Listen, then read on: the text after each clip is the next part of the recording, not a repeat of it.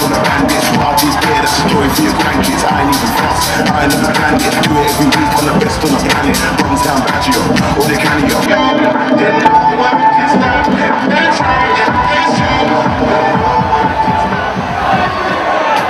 Jack, we're just gonna... You have been at the Etihad before. You made your debut for Villa at the Etihad.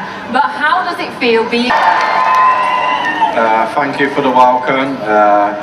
For those that were at Wembley as well, when I come on the other day, you know, I had a brilliant welcome from all the City fans. So I just want to say thank you for that. Yeah, no, I made my debut here a long time ago now.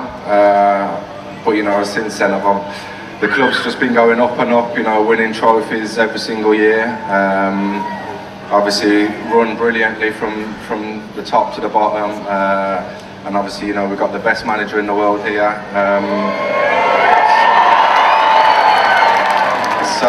You know, it all played a big part in me coming here, you know, and coming to play with, you know, players. I think everyone knows how much I love De Bruyne.